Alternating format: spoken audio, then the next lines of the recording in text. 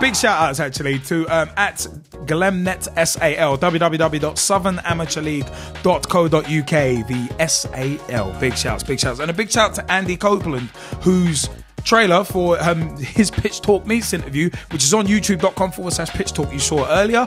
And also, big shout out to Rob Lusher, Ibis FC legend Rob Lusher, who was actually playing with us this weekend. Big shout out to him, and his Pitch Talk Meets interview was quality on youtube.com/Pitch Talk.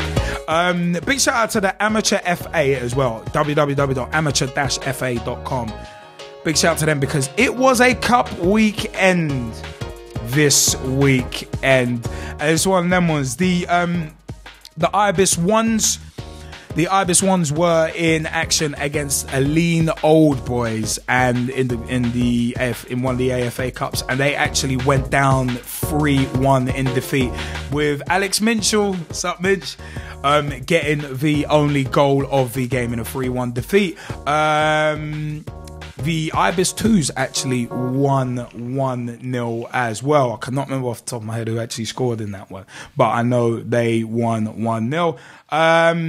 Also, the Ibis FC 3s went down 6-0 in the AFA, I think it was the AFA Junior Cup, against, was it Junior Cup or Intermediate Cup? I can't remember off the top of my head. I think it was Junior Cup. But yeah, the Ibis FC 3s went down 6-0 to Oak Hill Tigers reserves. And the result that we're going to focus on is from Saturday 12th of October 2013. The Ibis 4s 0, Alexandra Park FC 4s 2.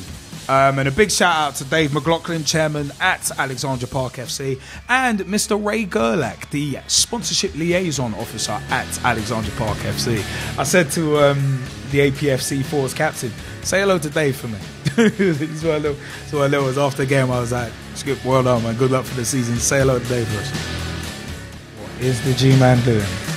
I would love to know what you're watching. He doesn't want to tell. Apologies. He doesn't want to tell. No, apologies. No, something that Samir sent us on the Facebook wall. So anybody out there, you can go on our Facebook wall now and yeah. As Samir said, are you watching those clips? Yeah, he was trying to. I caught him in the act. I caught him in the bloody act. Blasted iPhone. But it's all that was. Yeah, Ibis 4s 0, Alexandra Park 4s 2 in the AFA Minor Cup. This from Saturday 16th of November 2013. The starting lineup was myself, straight shooting LJA, aka Liam Angel, captain of the force. You've got pointy thumbs at yourself. LJA. I don't know what you were doing. But yeah, I was in goal again. We had Carl Bolton and Tom Buttress, Mark Furness, Pete Snell, Ashley Farrell, Alex Laugharn, Callum Mayfield, Gideon Barnett, Jordan Mills and Barry Clark as the starting lineup. And we had Rico Boyce, aka Big Reason, Rob Lusher on the substitutes bench. We're going to come back to some of these texts actually from Big T, because those are absolutely funny.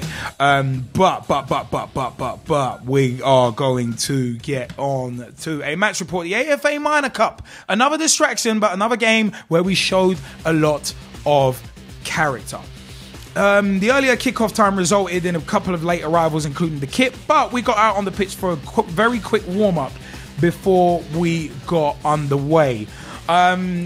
This match, as said, actually had a bit of a pitch talk link to it due to our oppo being the fourth team of Alexandra Park FC, who you might remember from the pitch talk on the road video at their kit sponsorship launch with 14.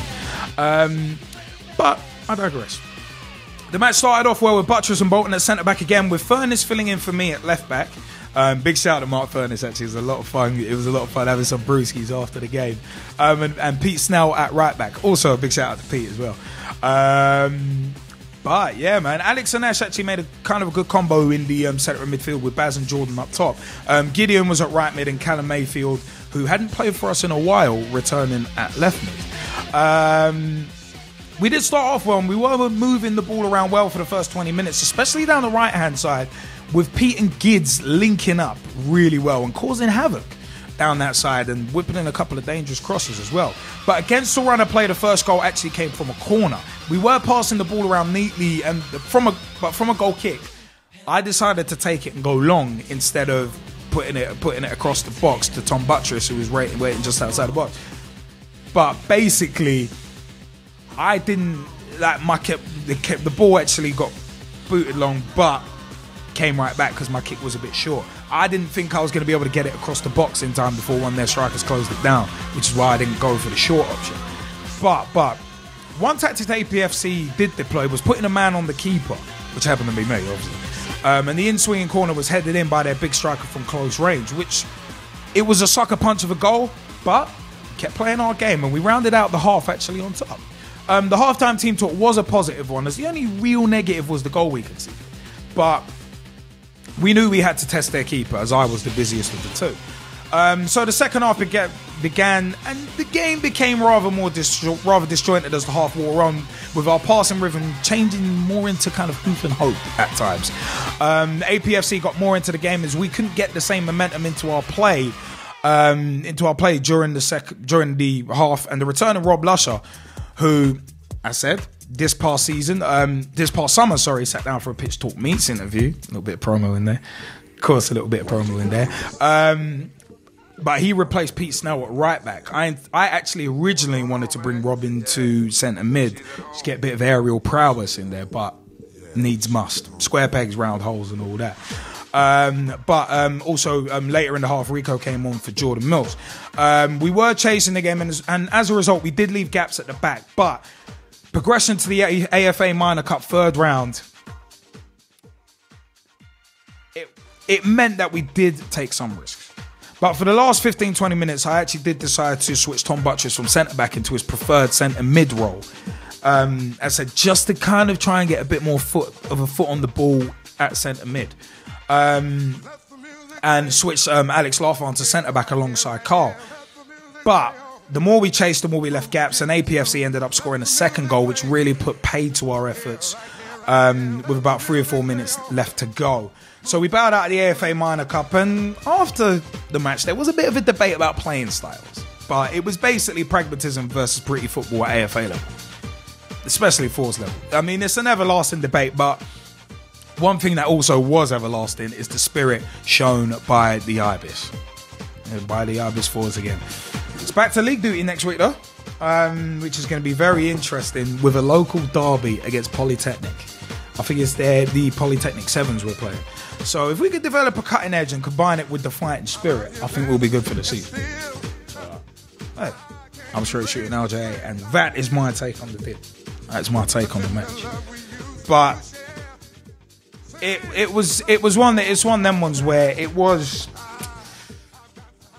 a good game. I think it's one of them ones where it was an enjoyable game to play, and then even Carl Bolton was like, you know what, that was an enjoyable game to play.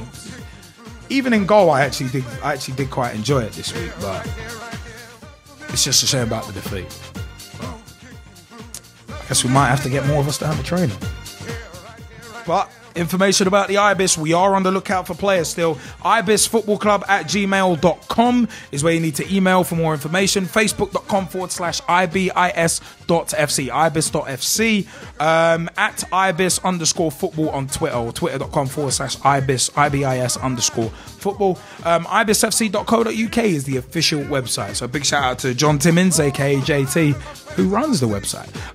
Training is every Wednesday, 7:30 p.m. until 9 p.m. at the Battersea Park all-weather AstroTurf pitches, the southwest part of those AstroTurfs, next to the Children's Adventure Playground. Matches are on Saturdays, anywhere within the M25. Where you play northwest, southeast, west is dictated by the team you play for. So, it's one of...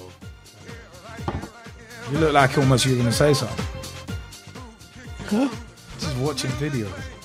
I thought you were going to say something.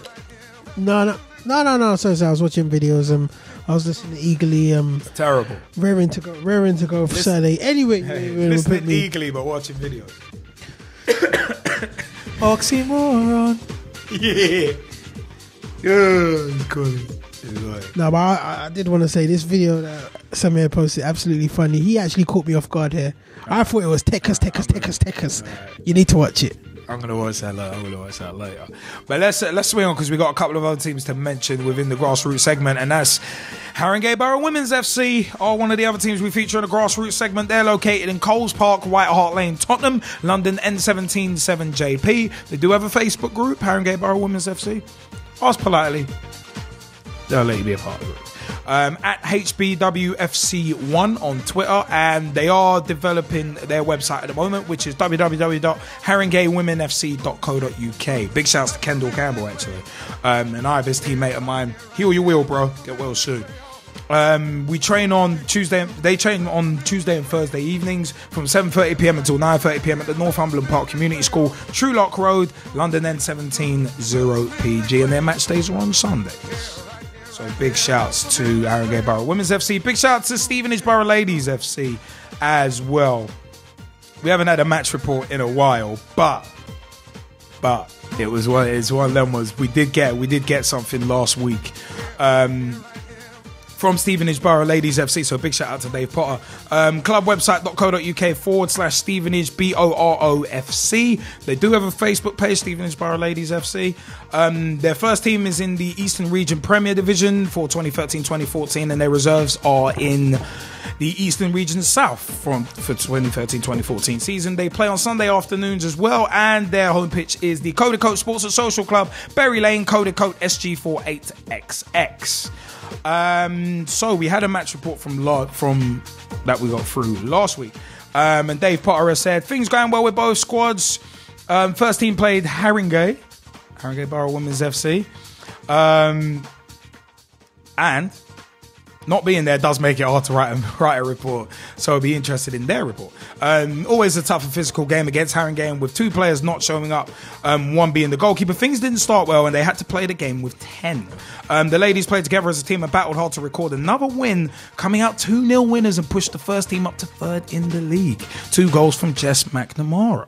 The reserves had a away cup game versus Norwich City reserves, leaving Stevenage at 9 and getting home at 7:30 in the evening. It was a long day.